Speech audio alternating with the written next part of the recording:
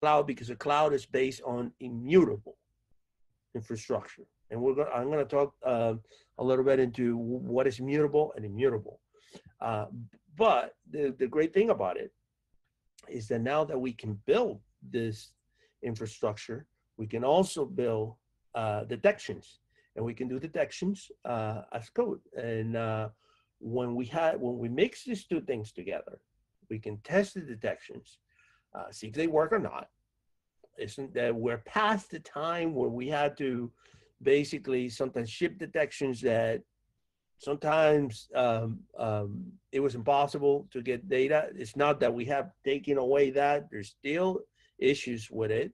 But now, with the availability of this tool, pretty much anybody, you need a laptop that if you don't want to pay AWS, we're mostly based on AWS, with a laptop with 8 gigabytes or 16 gigabytes of RAM, you will be able to run this.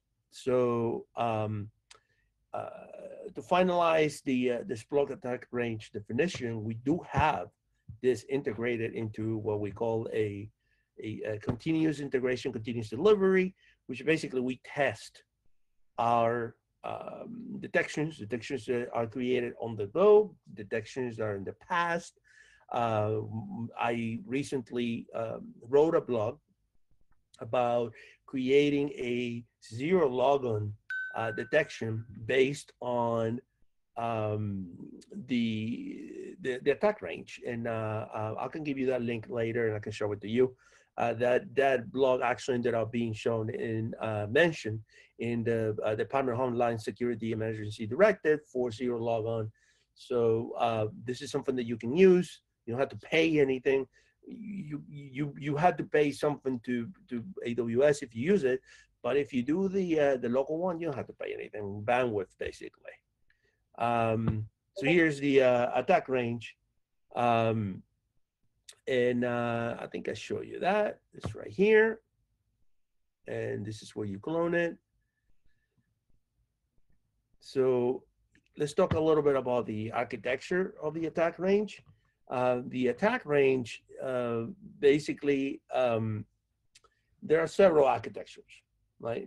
This one is sort of like the general one that we use and the main branch of it, where we build it and configure it using Ansible.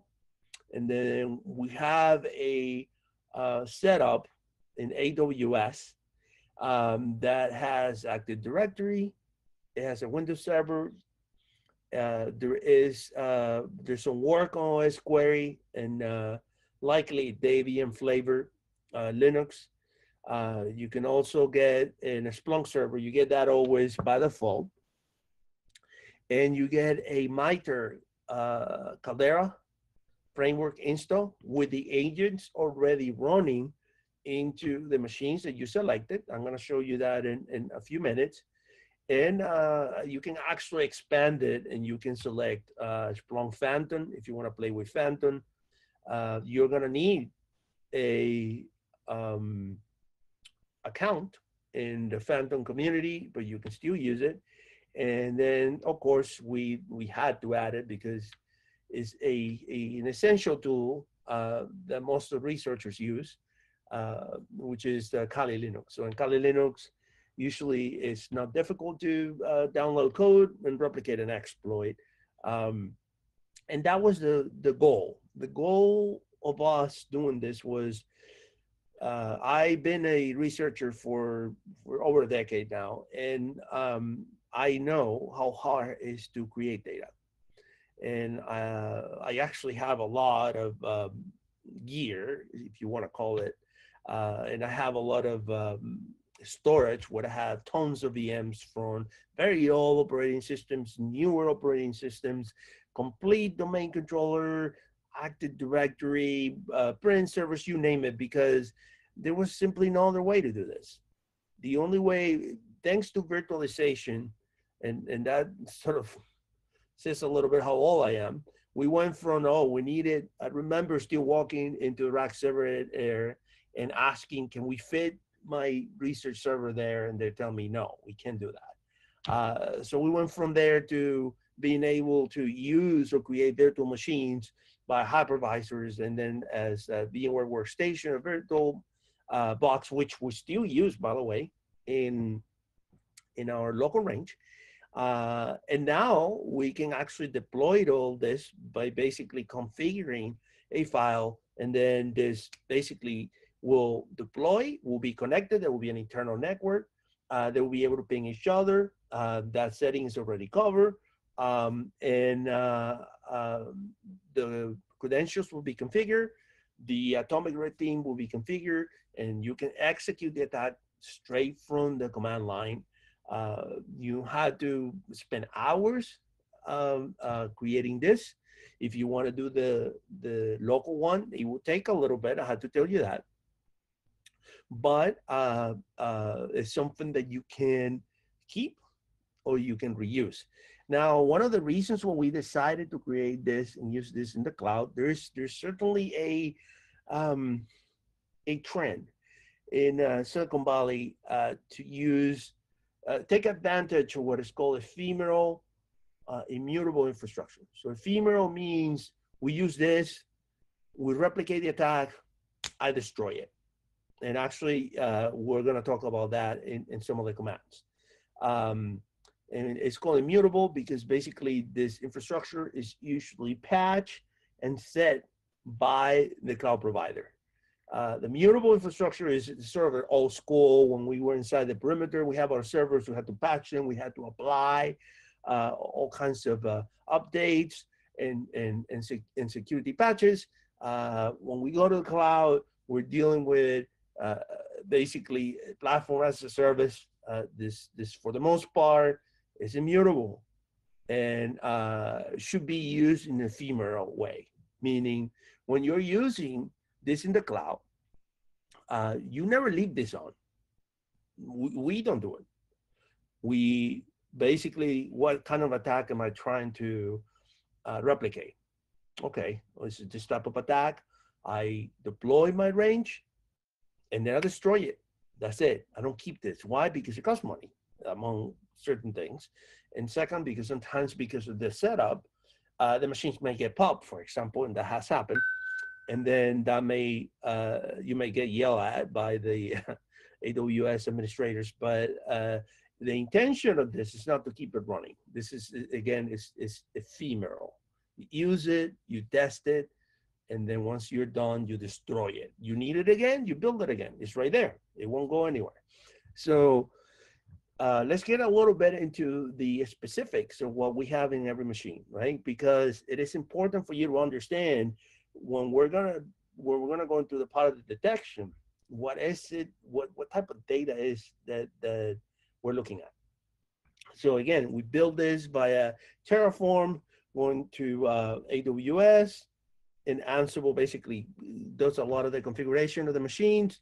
In the Windows machines, we have Sysmon. We actually use a very verbose Sysmon policy, so you're gonna get tons of logs. We have OS Query. We have Caldera. We have Atomic Red Team. We have Splunk Streams, which is a packet, sort of a packet DPI, deep packet inspection. There's also a Seek module.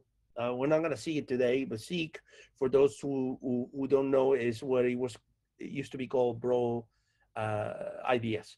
So you can also use Seek and take a look at the detections and take a look at the packets that are coming, that are generated from the attack range. And then, of course, you have the Splunk Universal Forwarder, which is what sends all the stuff from the Windows machine to the Splunk server, which is mainly where all the data ends up at. So let's continue. So basically, what do you do before you run this? You had to install the OS dependencies. You had to configure Terraform, which is usually is Terraform space init. You had to the configuration in the attack range.conf. That's very important. and then you simply type Python attack range action, although we changed this and now it's basically A build. And then here, basically once we're done, we do A simulate the target, which will be the machine that we'll be looking at, and then we run a detection. And then we can run a Caldera operation if you want. So for those of you who are following, here are the two main links that you need to pay attention. One of them is the Ubuntu setup. Let's see if we can take a look at this pretty quick.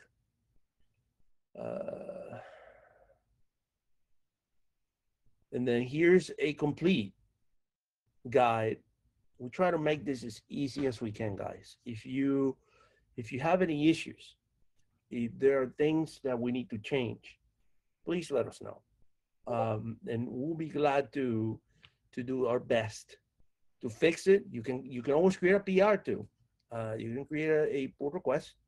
This is an open source project. And as you can see, this actually was with help from people that were testing it. Here's the steps that you have to use and perform in order to build it. And then if we go back, there's also the Mac OS X installation, which is of course what we pretty much build it. But why am I showing you this? For many reasons. Of course, we want you to do a flawless and easy installation, but I know that there are times where people issue Windows machines, or they only have Windows machines, and one of the way around that using the range is if you're using AWS, is basically doing it through a Ubuntu machine. So when you go on the Ubuntu machine, virtual machine, you can perform all these steps and do it from there, because we don't support Windows as a hosting platform. So you're gonna have to do it either from a Windows, from an Ubuntu VM, or you can do it from a Mac OS. We have people that have been very successful doing this. And we unfortunately, we do not support sort of the hypervisor inception, meaning you create a Ubuntu machine and then you run Vagrant and VirtualBox in it, so you have a hypervisor inside a hypervisor. We don't support that. We know people that have been successful at that. Basically, they have like this monster Windows laptops, but it's not supported. So those are the options that you have right now. Or basically, if you have a cheap VPS or VPC and you're doing the cloud one, you basically SSH into it. Make sure you choose Debian or Ubuntu, and most likely all of this will work. So let's continue.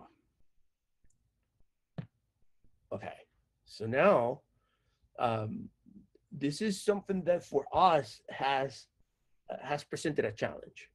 And it has presented a challenge because, in all honesty, guys, we didn't want to do a local one. We started with a local one. I remember almost a year or something ago when I went back to Splunk. And then we realized that if I'm going to have a Windows server, a Windows client, another Windows server, a Kali machine, a Phantom, and Splunk, it was going to eat all the memory on my local machine. And in fact, at one point, and I before you build your local one, if that is what you want to do, and actually, let's go ahead and show you that as well.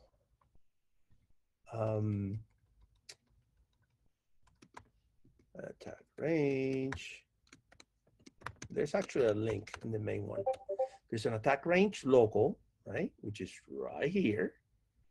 And you would not be using anything in the cloud.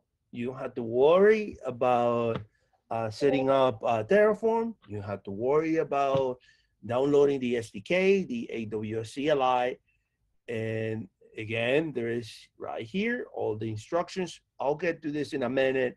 I don't want people to freak out and say, I don't want to do AWS, which is something that has happened. Uh, and by popular demand, we basically had to branch out. Why did we have to branch out? Because here's where things can get confusing. We basically realized that we had to maintain two branches, one for the local and one for the cloud. And then we made it even more complicated and created a cloud only, which I will be showing you today. And we're actually gonna use the brand new attack framework that I'm not sure if some of you guys have heard. It's called Leonidas. So hopefully, if the demo gods are good to me, I'll show it to you. But let's go back at why we had to branch. We had to branch basically because we found out that any standard researcher or defender, you usually will have a device that has either 8 to 16 gigabytes of RAM. Now that it's becoming cheaper, maybe some of you are getting 32 gigabytes of RAM. Good for you. I don't have that. And I realized at one point that when I have 4 to 5 virtual machines, basically my computer will halt. So then we realized, it's probably not a good idea. And plus, the idea was also to destroy it, right? You destroy it and build it back up. When you build these machines locally, they take space. It takes time because you're gonna have to download all those ISOs. Don't worry about it. The script does it for you. The script basically, all you have to do is you have to install Vagrant. You have to install Vagrant and VirtualBox. Make sure you have the latest versions of it. Clone the repo. Make sure you have the actual dependencies, and basically build it with the action that I just showed you. Sorry, this used to be the old command, by the way, but it will build it. And how, and we're gonna get into that in a minute. What is it that you tell it to build is all in the attack_range.conf. So that is the local one. And then we have the cloud one for endpoint, which is how we're calling it now, which does sort of a similar infrastructure. But remember, there are two differences here, and this just happened to me with Zero Logon. When we try to replicate Zero Logon at the cloud, the Windows machine obviously was already patched. When we try to replicate on local, it was not. And it was not because that is an ISO that we selected. So that's something that you may want to consider different wise, because again, we go back to the concept of what's mutable and immutable. And of course, this cloud providers, they already have patched it by the time we started to test it. So this is pretty much the architecture. And let's move on. So I think I spoke already about this. Here's a little more detail of some of the things that we have. We have in Splunk, for example, we have the ESCU. The ESCU is the content updates, and where we actually push as a team our detections. All of this is free. You can download this, you can build it, and it will be right there for you. There is an actual nice dashboard, which I will show you, that actually will display what simulations you have executed, and then we can go back and look at the data. And here are all the machines that you can potentially have, right? For a domain controller, you can choose, for example, if you don't want a domain controller, you can have a server, and the server will act like it was a client, for example. There's a Windows Workstation setting, which is, I believe at this point, is only for local. We couldn't do that in AWS. a Kali machine, a Splunk server, and a Phantom server if you want to play with it, right? So if any of you is taking classes or want to get introduced to Azure sort of technology, you can actually download this right now, and it won't cost you other than your work and broadband to set it up. So, like I said before, most of the stuff is on attack underscore range .conf, which is where we're going to select what to install. So here's a little bit of a cost estimation for AWS environment if you're planning to have it. Again, my personal experience is that this is ephemeral. You should destroy it once you're done. If you can pause it, by the way, you can pause these machines and then bring it back, so they don't have to be running or showing services on the internet. If you don't want to, obviously, if you're using AWS, the use of security groups is highly recommended. And you can actually use the estimated costs. It doesn't cost that much, to be honest, but some people don't want to pay much and or need to allocate budget, so you can actually take a look at it. All right, so let's start getting more into what is it that we're going to get here. In this case, what we're going to be doing is going to be registered mainly in three indexes, sorry. So we have mainly 5 source types, but we do have 3 main indexes. So in the index equal win, and you will see this when I'm able to execute the simulation and look at the logs, we're going to see the Windows event logs. And in Windows event logs, you're going to get the event IDs, mostly for security. And we actually enable the audit within the machine, so that way it's very verbose, and you're gonna have quite a bit of events. We also have a system policy, which is very verbose as well. We sometimes, remember guys, when we're using this tool and we're replicating a brand new exploit or something that we're not I guess familiar with, we don't know what we're looking at. So the most we get, the better for you to come up with a detection or to understand what is it that this new exploit, this new vulnerability is all about.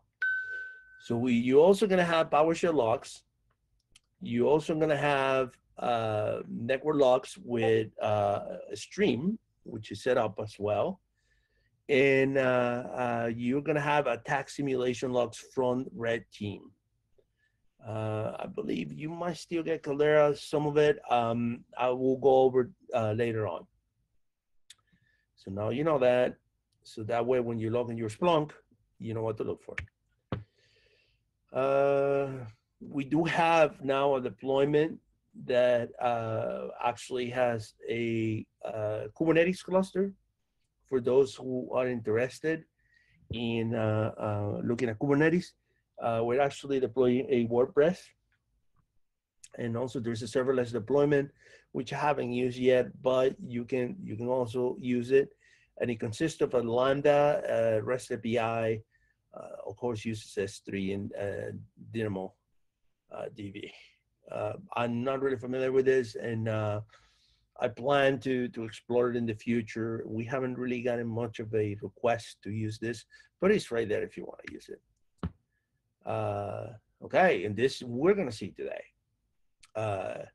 This is the new attack range local. An attack range local, by popular demand, because some people didn't want to do anything with the cloud. You're going to be able to have a Windows server, domain controller, that Windows server, and you can have, we're still working on the Linux endpoint. I don't think it's released yet, but you can have your Kali machine. and you're gonna have your Splunk server and your Caldera server, as well as Phantom if you decide to deploy it. Did I come down? Okay. Here is the configuring steps. If you're doing Terraform, you can see most of this on the page. You're going to need Terraform if you're doing AWS. It is important that you download the AWS CLI, and it is important that you set up the correct key pairs. Without the key pairs, you will not be able to connect to your machines.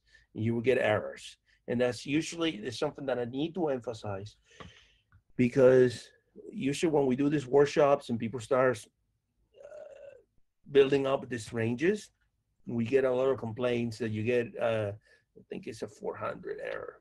And the 400 error usually indicates that the keys don't match. And because the keys don't match, you're not going to be able to connect to your machines. So let's see what we got here. I believe we talked about this. Some of the other stuff that we can look in the Splunk server, we have the protections as I suggested. At ESCU, we also have the machine learning toolkit pre-installed in it. The UI is at port 8000. And you can also SSH into it. It's an Ubuntu machine. And I already told you about the three main win and attack, which is the main indexes that you're going to look at. In some cases, we actually have a Splunk ES in it. You can use it for a while. And same thing with Phantom. When we look at our machines, these are things that you're going to keep. Like we're talking about the local one, right? These are machines that you're going to keep. These are machines that you can actually RDP into them. You can modify these things. You can exploit them. You can reboot them. You can do everything you want with it. On the atomic red team, which is it's a big part of what we do attack simulation, right? And the attack simulations are based on what they call atomics. And the atomics are based on TTPs that are publicly available at MITRE.org. So if you go here, probably a lot of you guys are already familiar with this. You will see a lot of, basically this is a distribution of TTPs, and a lot of this, notice that there is a technique, right? And we're gonna be performing these techniques and some of the sub-techniques in a few moments. So it is important for you to understand the method theory of this. Where is this coming? This is coming from basically the replication and the simulation of these tools coming from the attack framework. Although, because you have now this infrastructure, you can choose to do whatever you want. I basically replicated zero logon with the same setup that you're about to see, and that's the purpose of it. I'm not going to talk about Packer. This is sort of deprecated, and it's for certain specific people who wants to use it. One more time, I would like to say this, depending if you're using the AWS, you have to enter the right key name. If you don't enter the right key name, your machines will not be able to connect. You will not be able to log in into your machines. And to make it even clearer, here's a picture. So you had to go on AWS, you had to create your keys, and you had to name your keys. And when you go into conf, your keys had to match. Your keys, had to match the name. The keys don't match the name, you won't be able, you will get errors. Following that, you had to configure your instances. So you do that by going into, let me see if I got stuff here. Are you guys still able to see my screen? Yes, we can. Okay, perfect. So just to show you right here, what we're looking at right here, just for a second, because I wanted to show this, is the attack range cloud. So in the attack range cloud, if you go here and you go nano, I hate them, sorry, cloud attack underscore range.conf. This is what I was trying to show you. In this case, we're looking at the password, for example. We're looking at where the keys are. You had to put the keys. You can see specifically where the apps are being downloaded from. You can change this if you want. You can see where the binaries, the version of the binaries are downloaded from. You can change this if you want. You are likely to may want to set your own for certain things. We have found companies, actually. Let me get out of here and do another tab. And then let's see what I got. I got all kinds of ranges here, guys, but let's see if we can do attack range. Let's do attack range. Right. So if I go here, here's the whitelist. This is something that we're actually on the newest versions, they're gonna force you to enter your IP address. And the reason that we're doing this is because we got tired of being yelled by the AWS people. So basically, we're gonna force you to basically set up, the script will basically set up a security group that will only allow your IP address. You can go to what is my IP and do your IP CIDR, right? You can put in your CIDR. So that way you don't have people poking around. Now, if you want to set up a honeypot, that's a different story. You can modify this and you should be fine. So remember to input your region, your passwords. I always forget my passwords, and because this is ephemeral, usually, if somebody's running some sort of a brute force, it would take them a while to find it, and it will be destroyed by the time I'm done. Here's the TAs that we pull. So you can see specifically every single thing we're doing. The data sets, actually, you can actually import the data sets from Boss of the SOC if you want.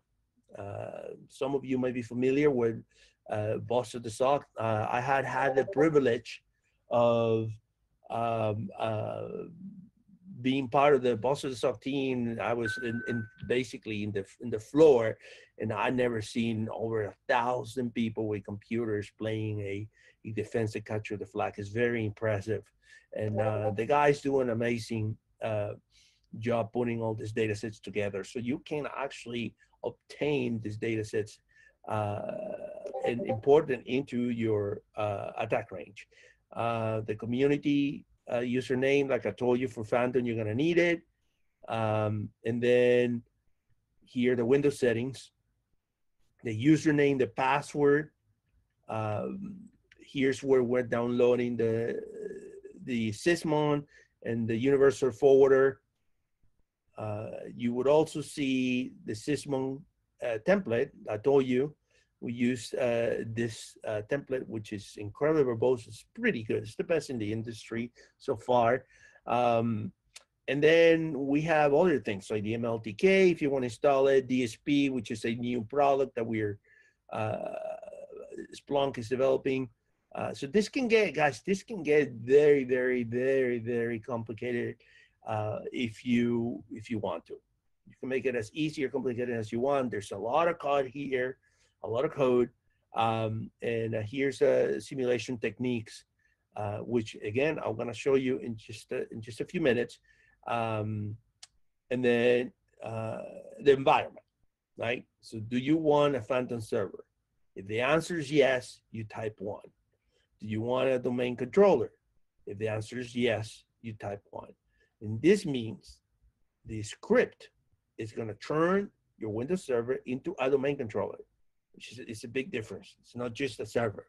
It will actually do all the steps required to turn it into a domain controller. Then you can have another server and you can select if you want it to join the actual domain controller. And then, of course, if you want to have a Kali machine, you can select it as well. Then we have the private IP addresses of your environment. So everything is here. Everything is here. You can change it. You can modify it as you want. Notice that we even give you the name of the operating system that we're using. Do you want the client to join the domain? Yes.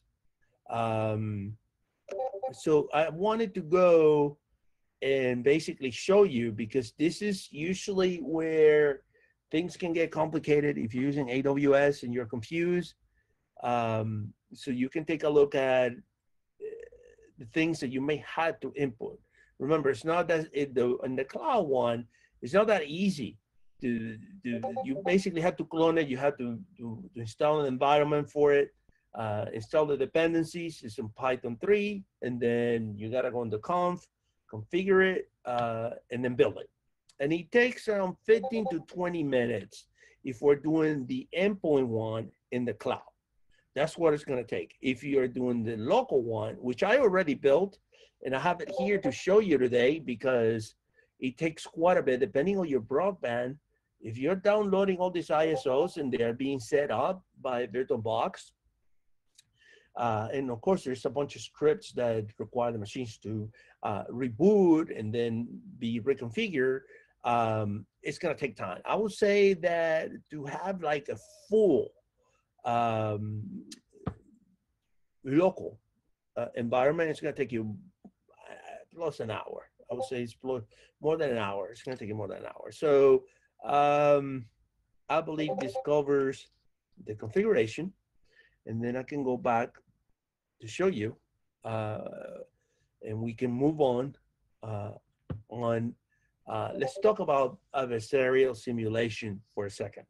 Now that I have shown you the infrastructure that you can do it either locally, you can do it either in the cloud for, you can do it in the cloud for endpoint, and you can do it in the cloud for cloud-based only attacks, which is the latest thing that we're doing. And I will show you that. Hopefully I will be able to show it. Let's talk about what is it behind all this.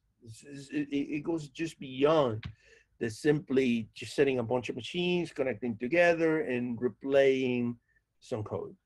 So what we want to do in adversarial simulation is we want to test applications, network applications, or specifically host defense architecture resilience against an attacker. So there are many frameworks that do this, and I already touched in one that have a number of attack actions, items that are taken from known exploitation and post-exploitation actions. And these are usually called TTPs. Now the TTPs have been defined. Who has defined the TTPs? I would say that before we had attack, we had the private industry coming up with fancy names, you know, APT1, APTX, fancy there, whatever you want to call it. And then eventually all this has been sort of moving into a nomenclature. And this nomenclature, which is currently the one that is widely accepted, at least in the United States, by government and private sector, is MITRE, right? So we talk about MITRE, you must know MITRE. MITRE is basically the language that we all talk, like starting from this.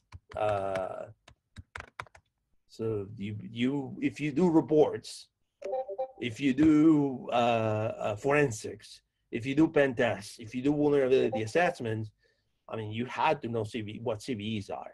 So CVEs, all this database and nomenclature comes basically from MITRE. And now MITRE continues coming up with this type of systems of nomenclatures. And one of them, which is the one that we are referring specifically because of adversarial simulation, is MITRE ATT&CK. And within the MITRE ATT&CK, there are what we call the TTPs, which is techniques, tools, and procedures. Now, this is something that I want you to remember as we move on. And I will talk about a little bit about some of my experience with enterprise companies using this tool. And one of the main things that I usually tell these companies before they deploy this, which is, by the way, something that we never expected. It's kind of interesting that I brought you from the basics, from the mindset of a single researcher, defender, or a security engineer, because sometimes I know we wear many hats, and there are many companies that don't want to hire anybody else. You happen to be the one single person that does everything. This is wonderful for you. You're going to learn a lot. But there are other companies that have very large departments. I remember at one point I was an engineer. I was a systems engineer, and I was working for a company in Philadelphia who had 30 people just for McAfee antivirus. So it was around 3,000 people, IT department, and just for the antivirus there were 30 people. So we go from the streams of you are the one and single only security engineer to very widespread and super large, with several locations and all kinds of infrastructure. But the main thing in all this is the golden image. So what is a golden image? A golden image is let me put it this way, is the representation of your company's device that comes with a specific software and that comes with a specific configuration. So if you work for any company, usually depending on the level of maturity, eventually every time somebody joins in, they're assigned a laptop, you get a ThinkPad, or you get a MacBook, or whatever is in your area, Dell, and then you have to have Word, Excel, or whatever is it that is applicable to what you're going to do.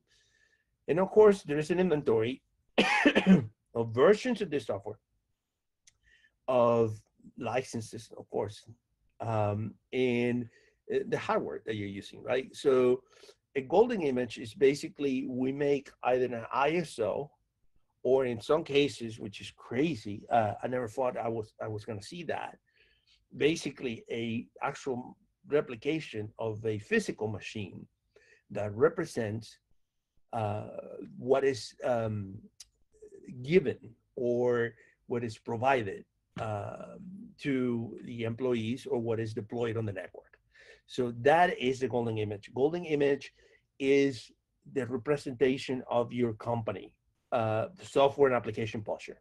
So for you to have a actual valuable result from these tools, you can use these tools. There are many other tools. There's a market around this, right?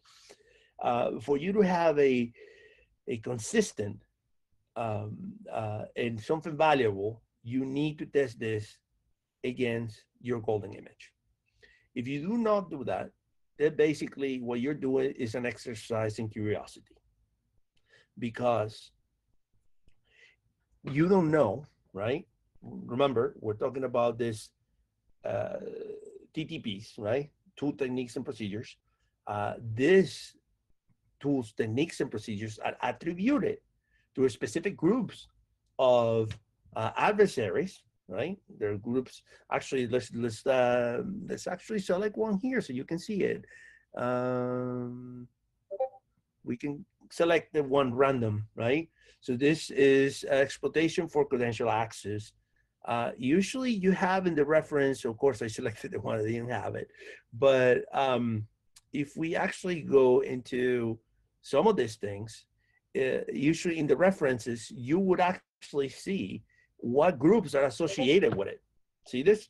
So in this case, this is create account, local account. So if we looked at the basically the technique is creating a local account. It affects these platforms. It is related to a tactic stage associated with persistence. Persistence is the ability to stay at targeted as a targeted organization after I exploit. This is post-exploitation. So this technique is associated with these groups. And these groups, like I told you before, some of this come from the industry, private industry, from the CrowdStrikes, the Silences, the FireEyes of the world. But it's important to understand, right, that the reason why you want to do adversarial simulation is because technically you want to do an exercise to see how your organization will do if you were attacked by specific adversary, or more specifically, if the techniques known to a specific name group or adversary were performed on your network.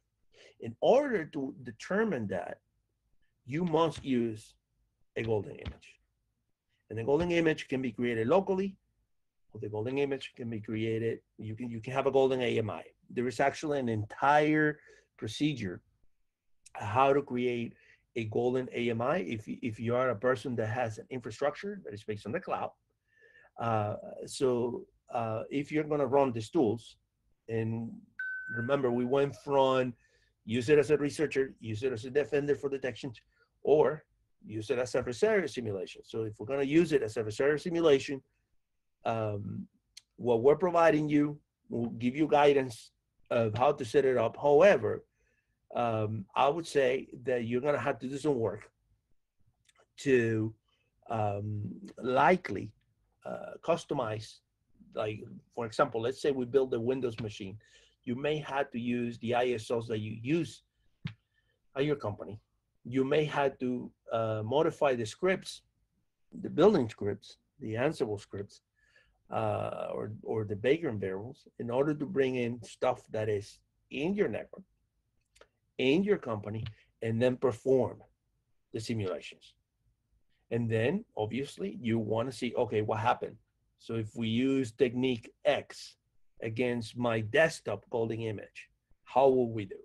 So here's one of the things that I've been seeing lately, which is enterprise, very large companies that are using this framework, and they're applying it inside the perimeter, and they are modifying the instances. In some cases, they're just deploying the agents of the framework. Remember, Caldera has an agent, and so does Atomic Red Team, and they are replicating these attacks and then doing purple team exercises where they're able to execute or replicate these attacks. Remember, I just show you, give you an idea, and then, oh, let's see what happens. Was this technique executed successfully? Why we didn't catch it, for example? Or I had a session with a customer that basically they wanted to see if their SOC will catch. Like if let's say you work in a specific industry and you're concerned about a specific adversary, let's say FinCEN, for example, or Fin7, or whatever name we can come up with that is related to your industry, and we're able to replicate most of the techniques that they do, how will we do? And that right there is a very practical application of adversarial simulation. I would like to caution about if you're watching this and you're thinking about it, you can reach out to us and we can give you some guidance. But remember, I particularly as a pen tester that I still are, I love to see things that run a system and they're running on computers are probably gonna go and attack them. So these are frameworks that I'm not sure if the purpose of this when they were developed was for you to leave them there all the time. Right? So this is something that if it's going to occur, it's almost like a fire drill where you do it, you measure what happened, you raise the alert, you see how your teams respond. We do a lessons learned and what are the results of this, and then this is dismantled, and you go back to your benchmarks, and then the benchmarks are adjusted depending on the results. But leaving this live on inside the perimeter, I particularly would not suggest you to do that. And I would not suggest you to even leave if you have a local attack framework that has not been configured or hardened according to your InfoSec policy. We'll go back to the golden image to leave it on. Right? You never know what can happen, and you don't want to provide extra doors to would-be attackers.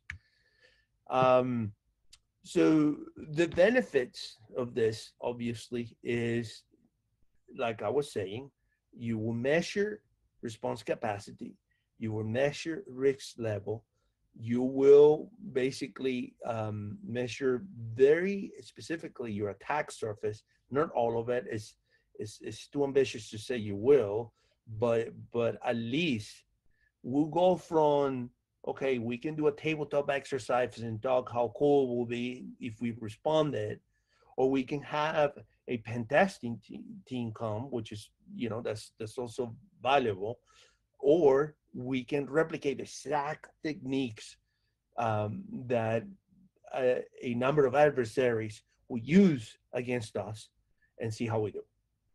And like I was saying, things like detection telemetry, are we getting this?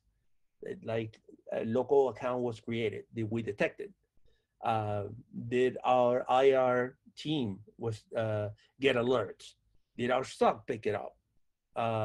Were we able to isolate, for example? There are, I'm not sure of how many of you probably familiar, but if you're using Zor, with like Phantom, for example, Phantom has playbooks that if a specific type of command is detected, or a specific type of malicious code could be detected, the machine is immediately isolated from the network. It runs a playbook that basically is a bunch of commands. Imagine that you are the machine and you're basically disabling it, taking it away, sends a message and say, this machine has been disabled, you got to go and take care of it. These are things that can be tested with this. And that's definitely a very high value from the sense of a blue team, from the defense perspective. And since we were talking, adversarial simulation can provide a view beyond unsuccessful pen tests or red team exercises. Adversarial simulation it does not replace pen testers, or there are great pen testing teams out there, internal and commercial, and there are good vendors and procedures for red teaming, but adversarial simulation does not replace that. It's also a part of the tool set that you can use. And of course, this is another advantage. There are certain scenarios, there are certain adversarial simulation scenarios there might be safer to run than pen testing or testing techniques that are potentially disruptive or destructive. And I've seen that myself, where I, as a pen tester, usually I want to make sure that if I'm going to be scanning, for example, or there are like legacy devices, fragile printers, mainframes, things that have TCP, IP stacks that are very old, and that if you send in an nmap scan, this thing is gonna crash. And I'm sure some of you are listening saying this happened to me once. You can get in trouble, and there are places where this may not be safe. Especially in many financial institutions that have lots of mainframes. So running this type of scenarios might be safer from the perspective of what is control and what is that we can measure. And of course, this is wonderful for blue teamers. And finally, uh, on the advantages and disadvantages, um, some caveats about adversarial simulation. Uh, it does not prevent 0 days, obviously. It only reflects an ability to react. And the ability to react, it will be based on a lot of the factors that we just talked about. This does not replace pen testing or bug bounty or red team. Uh, as you can see, a lot of these actions are post exploitation. Um, and you may have specific apps and specific scenarios that are not covered within these frameworks. Nor all the frameworks, by the way, are able to replicate all the atomics or all the, there are atomics that you can't replicate. There are TTPs that are, because of data or because of code, you're just simply not able to replicate it. So there's a universe, there's a sample universe of all these TTPs that we can test. But regardless, this helps. And of course, like I said before, and I want to re-emphasize, there's not much of a value if you do not test against a golden image. There's not much of a value. What you're doing here is basically an exercise in curiosity. You're not really gonna get valuable information to act. You're not gonna get information that it says, oh wow, look, we run APTX techniques and they all went through. So if somebody used these techniques against us, it will be a bad day, right? So these are things that the only way to measure them is by testing these frameworks against the most accurate representation of what your infosec policy is, of your applications, your whitelisting, et cetera, et cetera. Now, there is, right, certain people that says that there's a questionable accuracy because a lot of times you had to disable EDR and the antivirus. So many people say, okay, well, yeah, we had to disable this in order to run it. So how accurate this is in reality? I still think this provides a value. I still think that there is definitely something to get from adversarial simulation, but obviously you had to have all these caveats. The hype in the infosec industry always promises you get one product and you get it all, and that's not true. And like I said before, actually, I just said this. These tools, this should be fixed here. These tools partially depict sophisticated adversary actions. You can't possibly think that because you replicated a number of TTPs from a specific adversary that is related to your industry that you're protected. I mean, that's foolish to believe that. You have a sample of it. You have maybe a good measure of what may happen, but you can't say, oh, if APTX comes here, they can't do anything because we already tested this and we already covered it. Don't fall for that. Obviously, I'm sure you guys know better. Once a tool or a technique has been published, and I know this firsthand because I did this for years in my years of BLX, where we will literally get attacks in DDoS code that nobody else had, but we had it because we had our own ASN.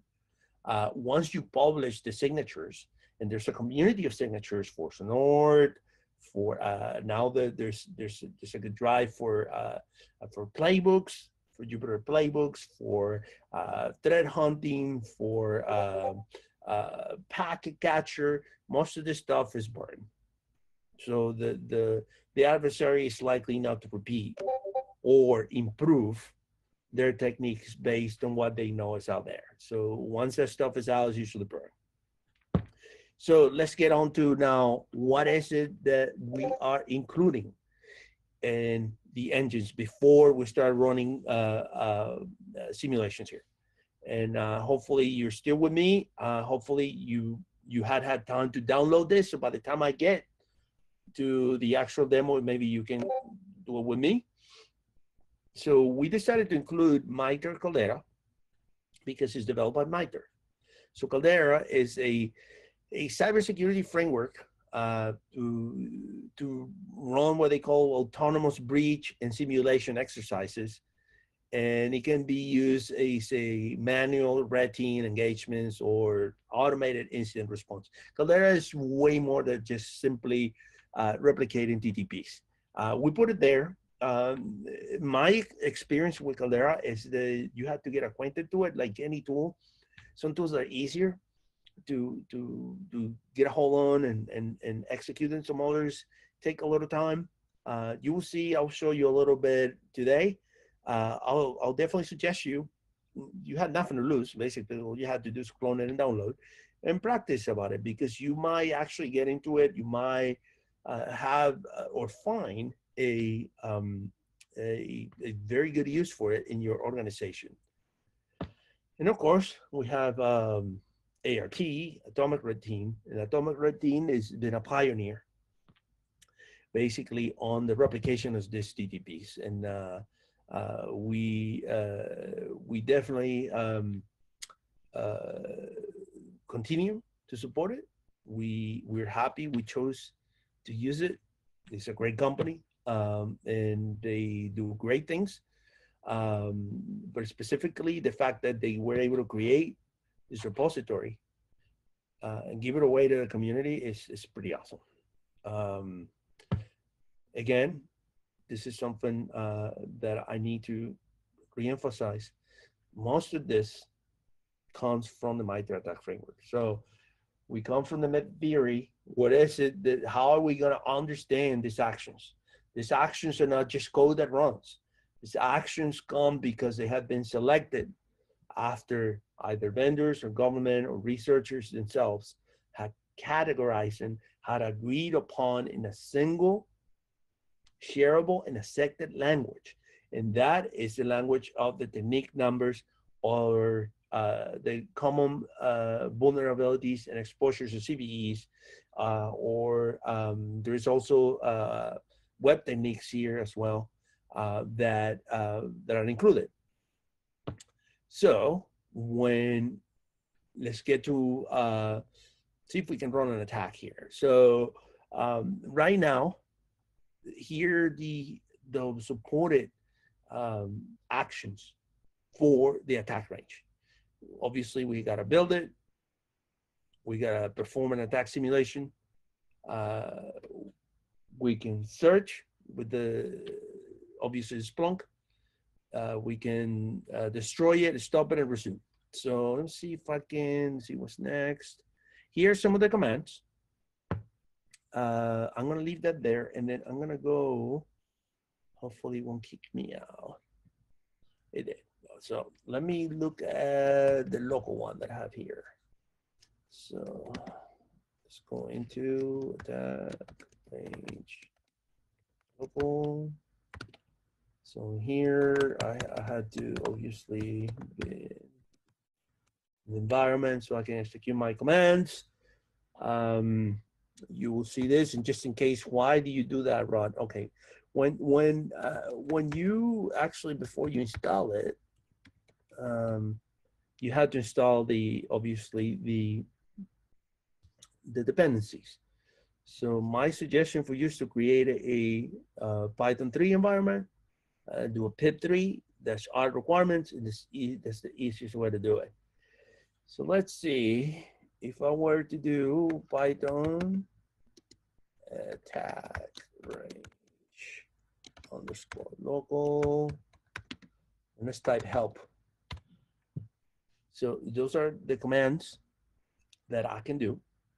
I had stopped the local, so let me actually do A as an action and then type resume.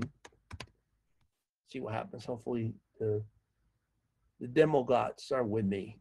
And if the demo gods are with me, you start seeing popping the virtual box. See that? The command prints out, and yeah, I see some blinking virtual box. So here's my attack range Splunk server. I'm sure soon I will get the Windows one and the Kali. So I have a MacBook with 16 gigs of RAM and an SSD, and you know, this is also to give you an idea of how long it would take if you decide to do. You gotta make a decision if you want to do it locally or if you want to do it in the cloud. So as you can see, we have my domain controller there. Here's the Ubuntu with the Splunk and Caldera running. And we should be able to see the Kali. So let's see if it pops up. So as you can see, it takes some time. You can actually see everything that's going on in the background.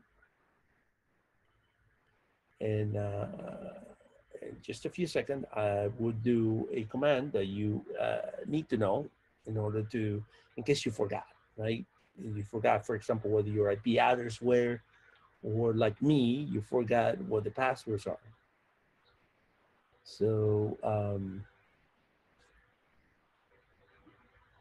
we should be able to see the actual domain controller in just a second. And okay, there's my Windows machine. And looks like I had an issue, but if I do this, for example, I should be able to see my IP addresses. All right, please tell me you have them. So I should be able to see, there it is. So as you can see, we had an issue with the Kali machine, I believe. But we now know where my IP addresses are. As you can see, you couldn't bring it on. Now I could probably cheat here and go into VirtualBox and probably bring it up, but we're not gonna use it for now. So let's let's try to replicate an attack. So now that I have my machines on, actually, let's go ahead. So you see that that this actually works. And as you can see, this is my local IP address. I'm gonna put it right there. And there is my Splunk. So here, I believe, in case this happens to me all the time, I just gotta go back here. Then I go, no, attack range. And then I'll go here, and it's, oh look, this is my password. That wasn't. So I copy it. This happens to me all the time, by the way. So I'll just go here, and here, with my password, and there I am. So if I go into search, remember I told you there's an index equal main, correct? Right. There's some events there, right? And you can see, let's see, let's take a look at it. I like to do this all the time. Is this too big for you guys, or is this looking good? Yeah, the size seems good from my end. Excellent. So here's the main, and now let's go to the win. And then we're going to win. We got, as you can see, the XML. And then here, we have the processes. This is obviously coming from Sysmon. We have destination IP addresses. We have hosts, actions. See if we can get event code. Very important when you are looking for things to happen after you execute certain codes. See what else? Process ID, process execution, protocols, source addresses. So there's plenty of stuff here, and there's 229 more fields, right? Okay, it gets even better. Check me out. I'm gonna go here, and I'm gonna go to the attack range reporting. Look what happens. I had executed some techniques here before, and oh, looks like I have an issue here, but I wonder what happened because I tested this. But here, when this works, you will see the amount of techniques that you executed. Actually, we did today. So let's try actually to execute.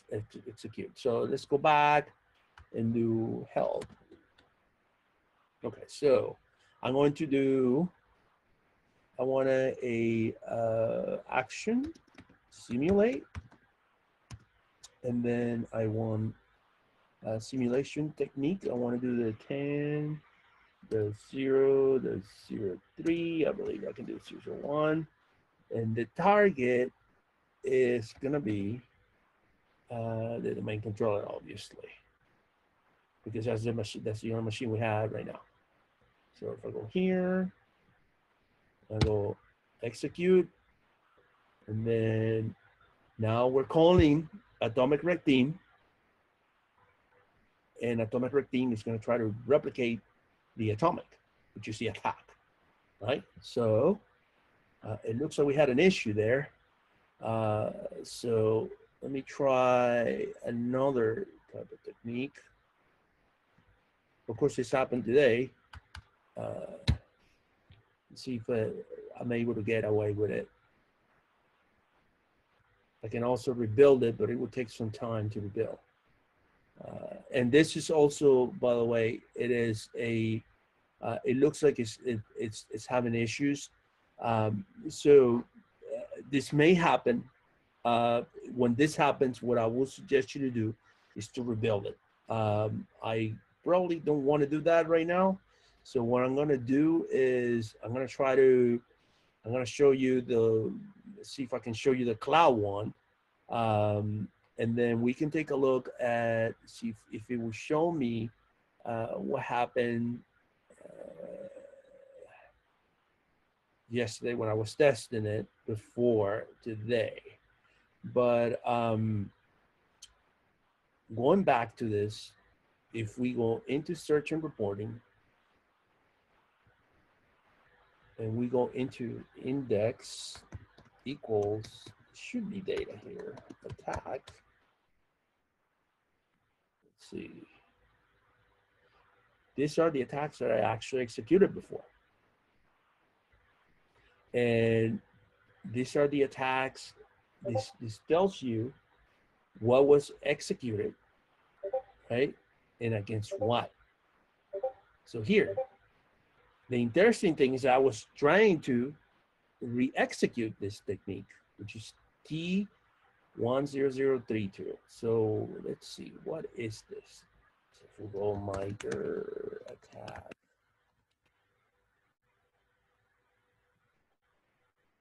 We should be able to find that this technique is OS credential dumping, security account manager, right? So this is basically what Caldera is. So going back, it is registered as it occurred in the actual host.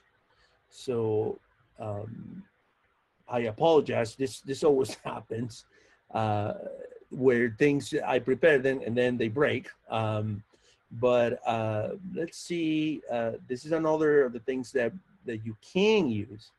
Um, and again, you can use, for example, ESCU, which is part of the content updates that we do. Let's see if we can do credential dumping. Or we can do T0.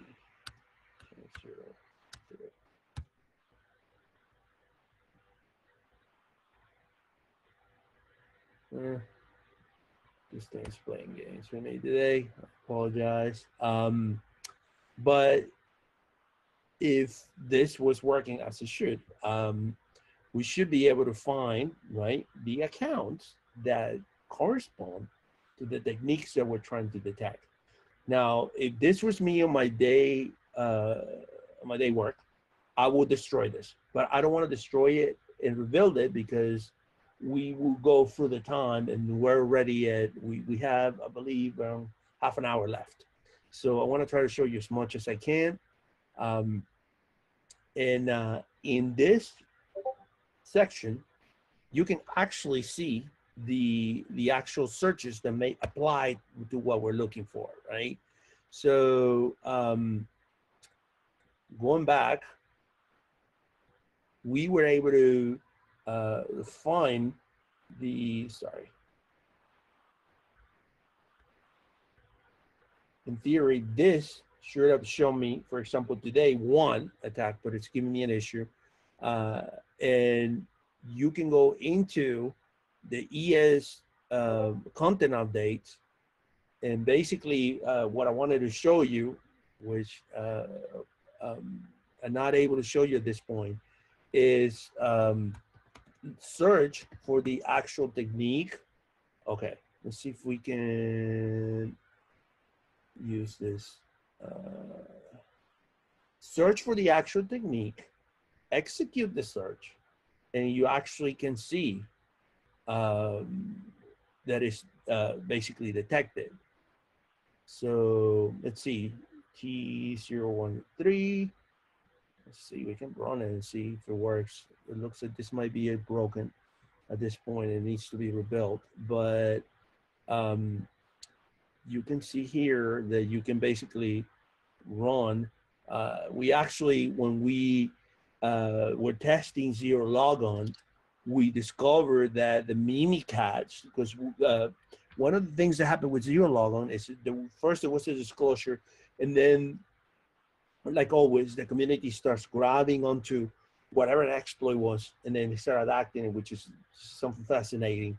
And we were able to, it was adapted to Mimikatz pretty quick. We were able to detect the Mimikatz run with this. And again, I apologize again because this, of course, should have worked. But unfortunately, I wonder if I stop it and restart it again. Let me try that. Action, stop, and maybe we'll bring it back. Because I can do destroy, for example, with rebuild, but I don't want to do that. So I'm going to do stop. And if I do that, you will see how the machines basically, they go, they're basically stopped. And then what I'm going to do is I'm going to resume it back, try to execute again. Again, if this is just what will be happening to you or to me, and I had obviously time, I will simply destroy it and rebuild it.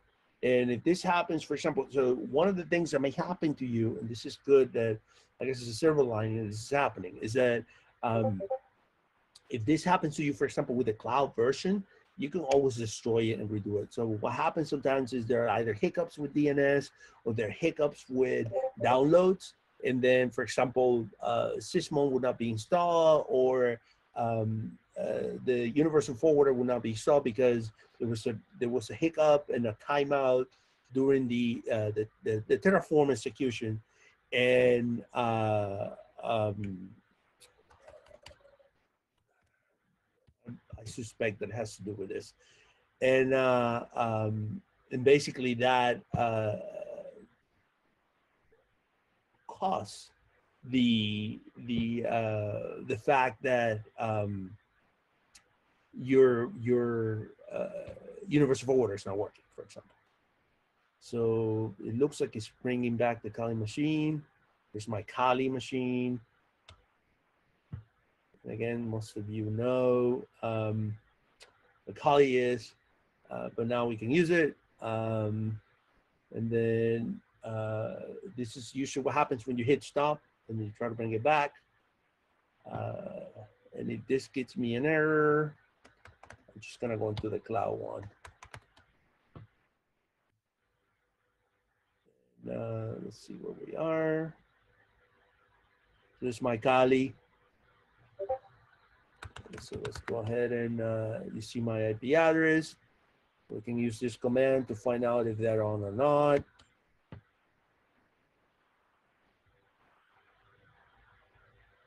And it should respond quick. And there it is. It looks like they're all on. We'll see about that. So if I ping let's ping the Splunk server 10.0.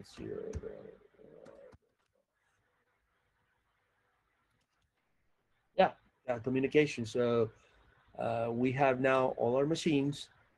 Let's actually look at this. Oh, wait, found it. See that? This is the Access LSAS memory dump for creation rule, aka technique 10 T1003.001. Here it is. Found it. And at least this went well. It took some time. Maybe I just needed to restart it. But I did execute that technique. I did not execute this one. Let's see if we can try another one. Let's try this one. Yeah. Let's see if we can get some here. And then, of course, ESCU is bang. There we go. So now, guys, we have done full circle. We have set up the infrastructure, replicated the attack, done the detection. Detection right here. Where is this coming from? If I click here, it will open and it will find it in Splunk. That's basically what it will do. But here's the detection, and the detection is part of our content. This is remember when I told you about how we produce detections and then we push it into content. What you see right now, this is the end result of what we do. Like we start with SPL, which is, you can see this SPL code. That SPL code goes into usually it's a YAML file, and this YAML has a structure. This runs through the attack range, detected, then it goes checked into the parameters. The parameters checked, then eventually this is compacted, packed, and published as an app, which is called the ESCU. So I'm glad at least this worked. It was a good idea to do what I did. So now I know that I may try to do that. Let's see if this one is working.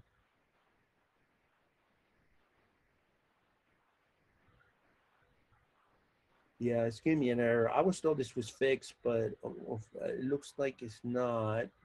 Let's see. But when everything is working fine, you should see there will be like a nice analytics here of all the tactics you have executed and everything that happened, right? So I apologize for having issues with this, but let's move on to Caldera. Now, you can see, again, I'm gonna repeat it for clarity. We start here, and I know I was having issues here, but again, we'll go here, help, and then so you can see what the command is, and then we do -A for action. So we want to simulate a technique. We want to use a simulation technique. We were using 10.03.001. And then we need a target. And the target is the machine that we're doing this against. So we go here to see if this time will be reachable, and we'll go through. Let's see. So again, this is calling atomic rec team executing the technique. And if we're lucky, and the stop, no, we're not. So if this was working fine, you will see this is successful execution. I'm glad I was able to show you how the detection occurred, and I'm glad I did this yesterday to have some data here in case this happened. So if we go here, what you see here is Caldera. So Caldera is a looks like I'm gonna have to, let's see, forgot my Caldera password.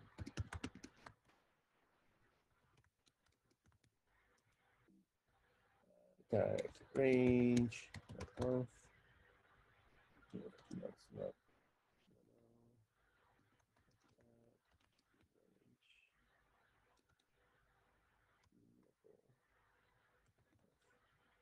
Let's see if we can find that Splunk was this. Let's see what Caldera is.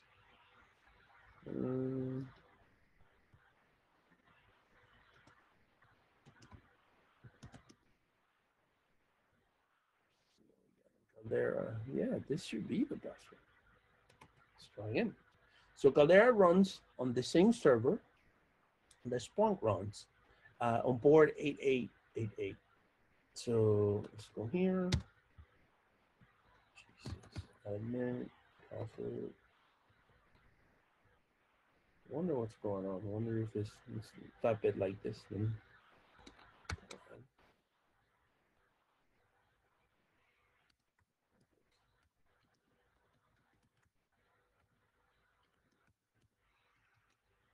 See if this will work. Okay, here we go. We're in. So now what you see here is basically the interface of Caldera, which is we did atomic red team. We executed attacks via atomic red team, and now we're looking at the Caldera interface, which is our second attack simulation framework. So here we have the first thing we can check is agents. As you can see, there's an agent running our Windows host right here, so TCP, right? And it tells us that the privilege of what is running is user, and the PID is 2088. We can go back to campaigns, and we can take a look at adversaries. And adversaries are, usually there are existing profiles that we can take advantage from. So for example, if we select a collection, right, and you look at the icons, I hope you guys can see this well.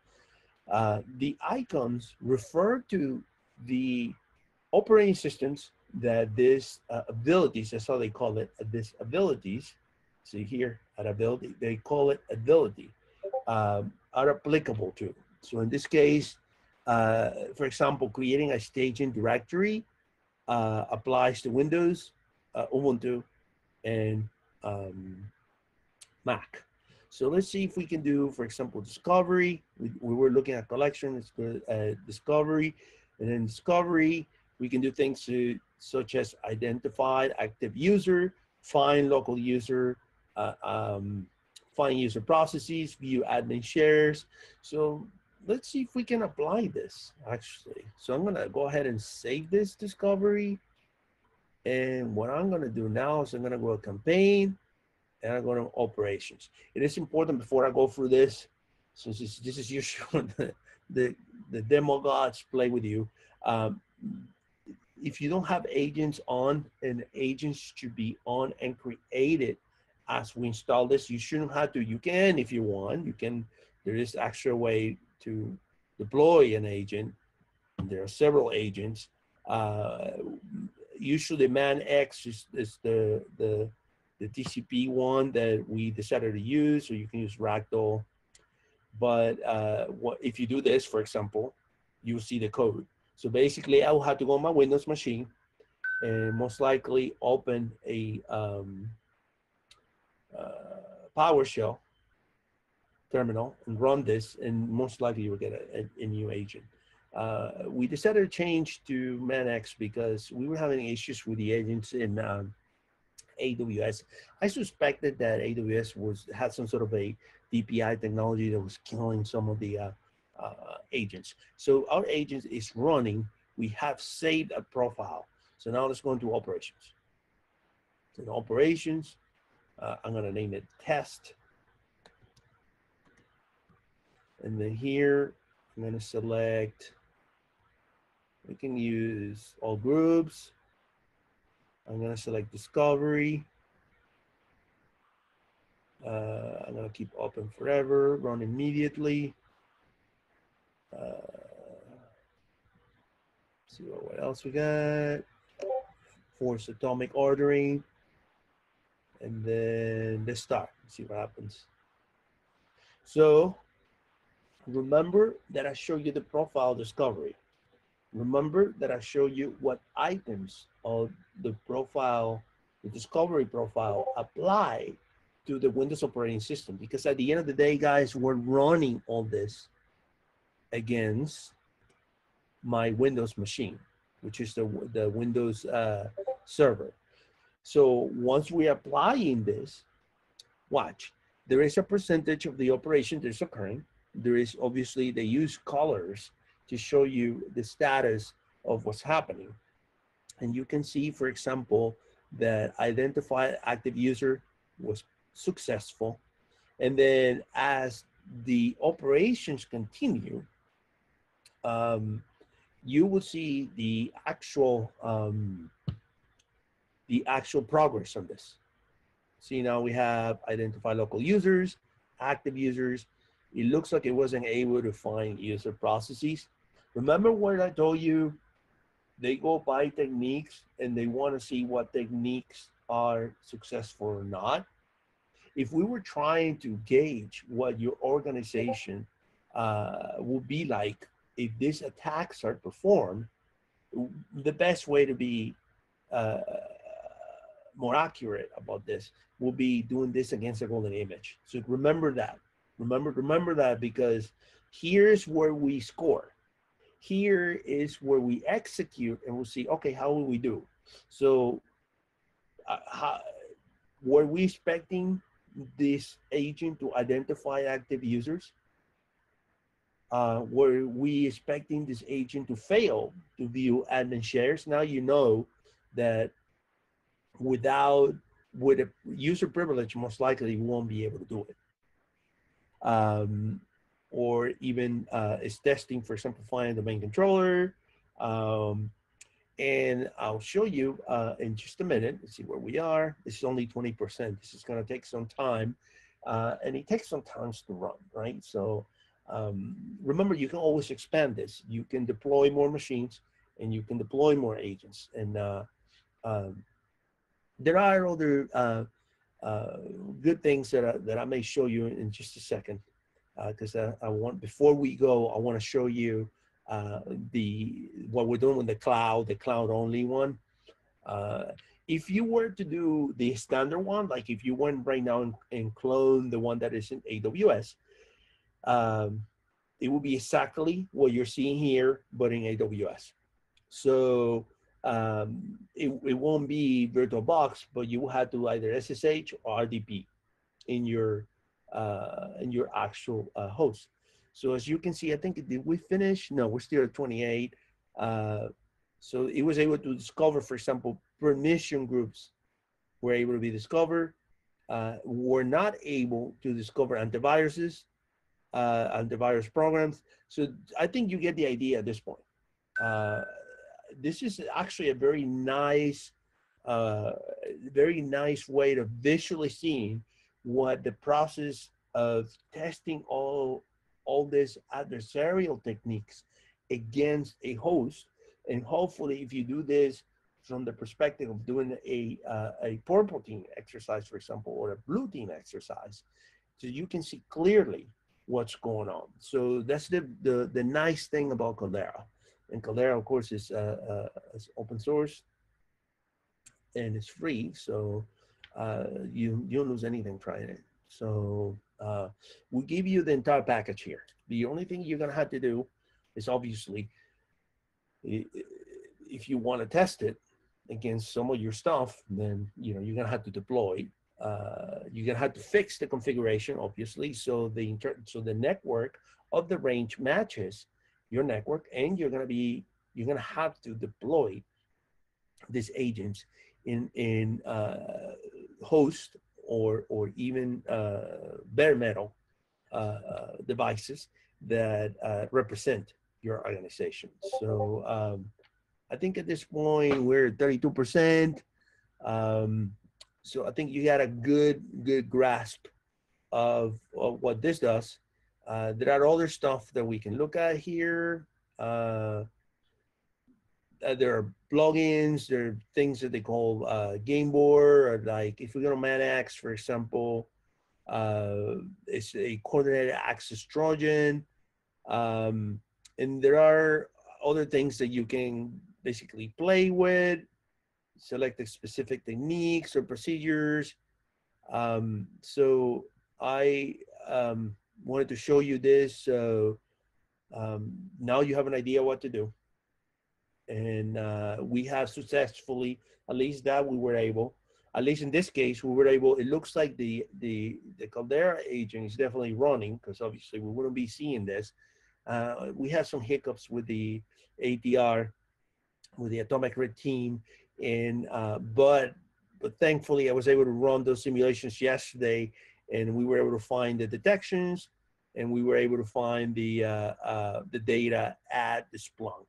So as you can see, I hope I'm not overwhelming you with information, but this thing is fascinating. You can do everything you want with this. It's you can download it, install it right now, and then let's see what we got. This is, let's see if I can show you the. No, we're not there. This is Attack Range Cloud. So action resume. Let's see if we, hopefully this is my third demo. This will go better. So right now what I'm doing, guys, is basically restarting the cloud only attack range. This is like in beta. This is not yet production quality ready, but I like to show you what we are trying to do. So if I do that, which is the command, you can see that there is a cloud attack range right here.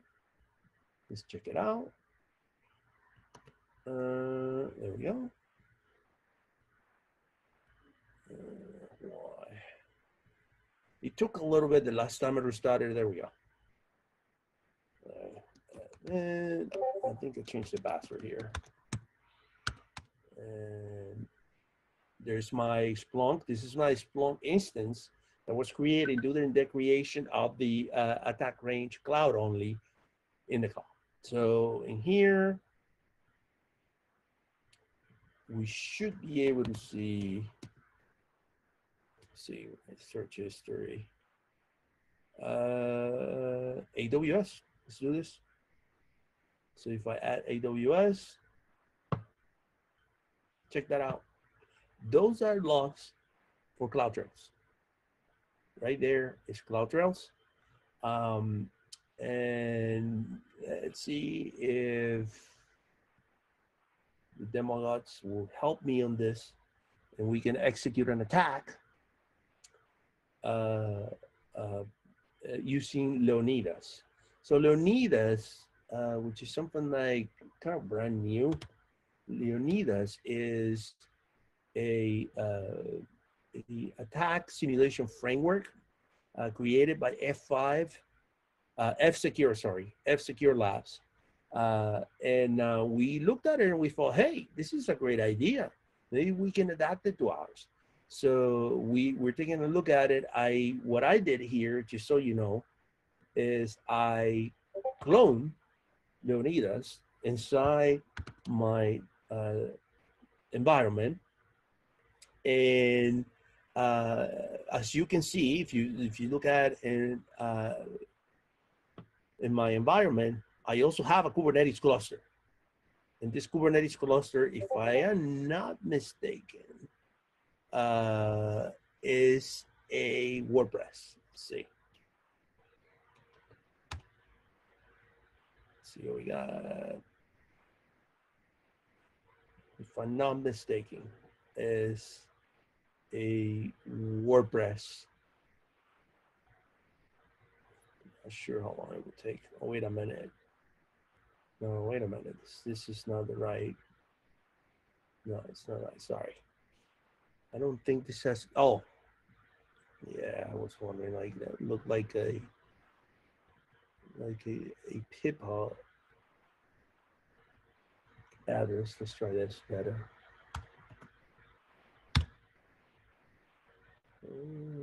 See here. There might be some issue with the external IP address here, but this, in theory, should be the IP address of my attack range WordPress cluster. Like I said, guys, this is in beta. This is not really in production yet. Let's see if we can execute an attack. So basically, let me show you a little bit. What we're trying to do here basically is we create a Splunk instance, like I just showed you.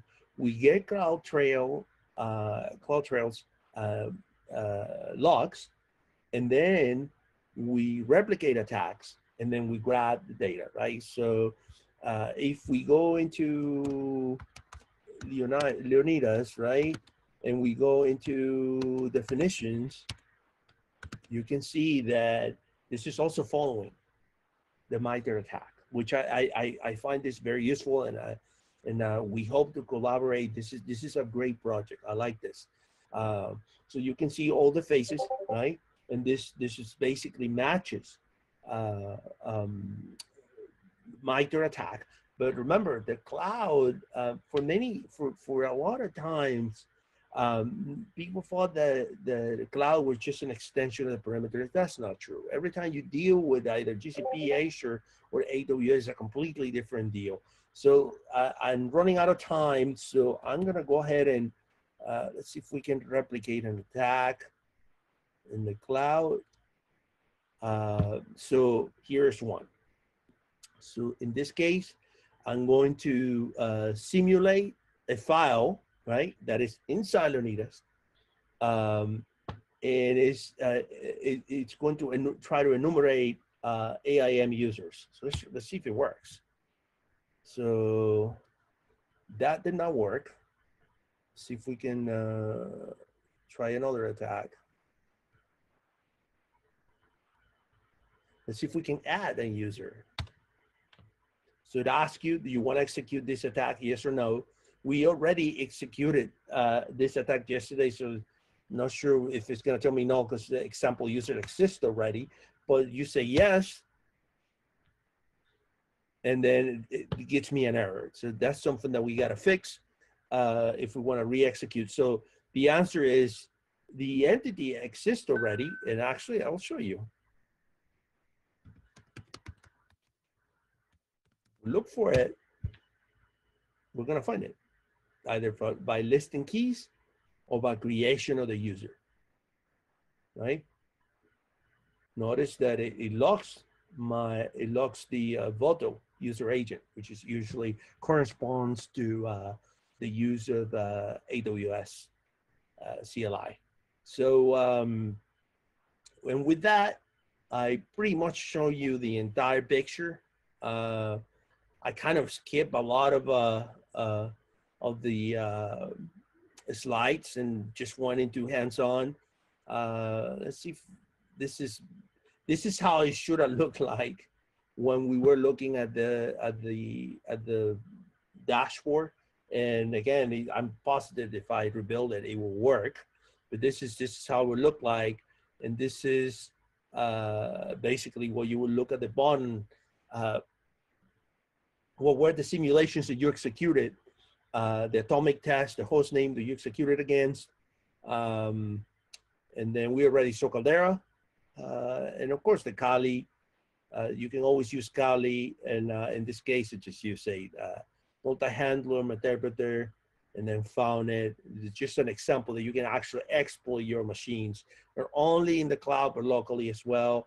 And hopefully we will have this for as we advance and we develop more in the cloud, we'll have endpoint cloud, endpoint local, cloud only.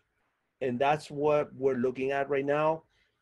We're even getting more ambitious. We want to create a complete data repository of all these attacks and help you replicate the attack with the data so you can create the detection as well. So there's a lot that we want to cover, and it's going to take some time. But again, I invite you to use this project. I invite you to test it. I invite you to suggest fixes and do a PR. And with that, I think this is it for me. All right. Thanks, Rod. Thank you very much. All right. So we'll jump on to the question and answer portion. Let me just check on the question and answer deck.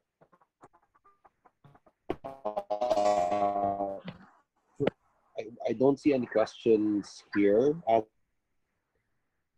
You can always reach me out via Twitter. But I'm highly encouraging our attendees to pick on it. Sorry, I think Sir Jamie is having Yes, he had some technical issues. internet. Yeah, it kind of sucks here. No, I'm right here. I thought Rod was going to say something. Okay. That's perfect. All right. Though, yeah, there are no questions. Jay, could you see if there are any questions on your end? Because on my end, I couldn't find any questions on the Q&A box. I can only see a chat. Can we have the copy of the slide for our reference? We will be actually giving up the slides soon. We'll be posting it on the website, so no need to worry about it. Okay, cool. I hope you have a lot of fun. And listen, you can reach out to me via Twitter. Or you can, there's a contact for the Splunk security research team. Patrick or Jose will be glad to help you, or I will be glad to help you as well. We will definitely follow you on Twitter, and this is really a good topic because a lot of people have don't know what red teaming and how to automate their exercise with adversarial simulations. Cool. I hope I was able to provide a little bit of a light on this. Yeah, because here in the Philippines, there's a mixture of comparing VAPT to red teaming. So there's been misconceptions that they are the same, and thank you for giving some good points that they are really different. Oh, I'm glad. Thank you for having me, guys. Good luck, and we'll be in touch. Yep. Yeah, thank you. Oh, wait, thank you for your time too, because it was very, very detailed. Yep. So there's another. Someone raised their hand, so I think there's one question. One of the attendees raised their hand. Let me check. Sorry to cut you shortly. I think there's none.